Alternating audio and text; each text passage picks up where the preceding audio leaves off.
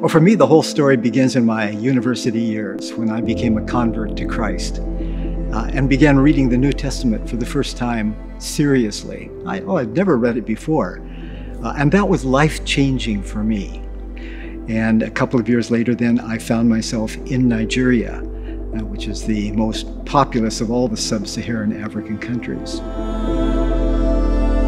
Kamwe people are a group of people way up in the northeastern corner of Nigeria along the Cameroon border, very close to the center of Boko Haram. About 15 people dead. Northern Nigeria is one of the most difficult places now to be a Christian because of the attacks of radical Islam.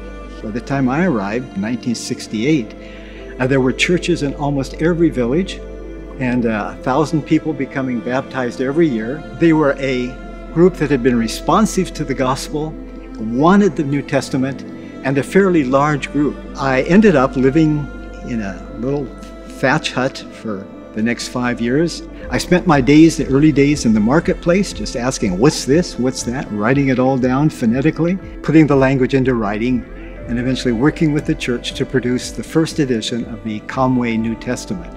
That's the first edition of the Kamwe New Testament right there, in the days before computer. Because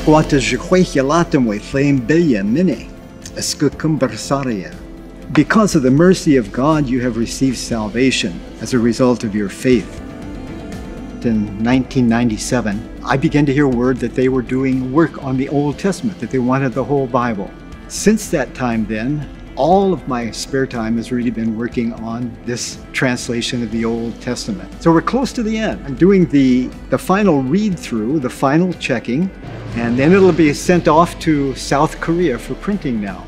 And 30,000 copies we look forward to coming back. Wycliffe Bible Translators is raising half of the funds for it, and the Kamwe community is responsible for raising the other half. Well, our fundamental identity is that of being Christians, not just Americans, but Christians. We're part of a worldwide community, a worldwide family, and those are brothers and sisters.